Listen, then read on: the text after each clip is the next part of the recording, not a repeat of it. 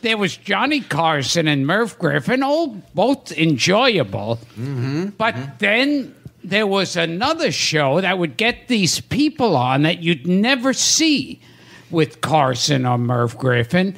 And there would be like these actors that had never appeared. And that was our guest, Dick Cavett. That was the Dick Cavett Show. I'm told this all the time. You know, I never set out to get people nobody ever got.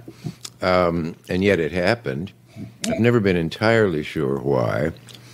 I do know that I got a lot of big people before having Miss Katharine Hepburn on. But after that, it became, in a way, the show to do for people like that. Now, you had Katharine Hepburn, Betty Davis, Groucho Marx, John and Yoko, who would never be on a talk show. Yeah, that was their first time to come on after the breakup. They wanted to come on something. They wanted to meet me. I went over to the St. Regis, and there they were on the bed. Nothing salacious here. Yeah. They were working. John had a lot of work laid out on the bed. And they had just finished shooting a bit with Fred Astaire by a handheld 16 millimeter, if that's technically possible, for a movie John made, which I was then put in as I was there, standing among a line of men, and one whispered to me, and I told something to that one, and so on. I never saw this film, but I was in it. And then John, I remember the first time John made me laugh, and he was so accessible. Did you ever meet him? No. He was so easy. You felt like, as you did in the same way with Groucho Marx, the minute you met him, he was your friend, and you talked easily, and there was no awkwardness, and not many people have that. And anyway, John had that. And then I said, well, why me? And he said, well, you've got the only halfway intelligent talk show. And I said, why would you want to be on a halfway intelligent? And like you, he laughed. And we were sort of hit it off from that point on, yeah. But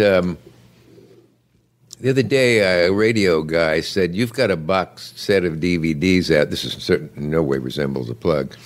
You've got several out. But the one called Hollywood Greats, he said, who's on that? And I thought, well, you should tell me. And I had a copy of it there. And I picked, let's see, we got Katharine Hepburn, Betty Davis, Fred Astaire, Groucho Marx, Kirk Douglas, Frank Capra, and Mel Brooks, Lucille Ball, Robert Mitchum, Marlon Brando, Alfred Hitchcock, and Orson Welles.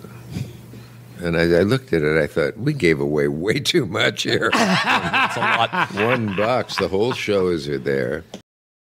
I remember, like, back then, when TV used to have, like, old movies and everything, 24 hours. The Late Show. Oh, yes. Sure. Yes. $1 million movie. Yeah. The musical clock. Yes. Yeah. That's right. And so I fell in love with all the Marx Brothers movies. And then I remember I would watch Groucho pop up on your show, where he'd wear like a little, cap, a golf cap, with a bird on it. Yes, and a turtleneck, And a couple of balls. yes, right. a couple That's of right. balls with clown faces on them. Yeah.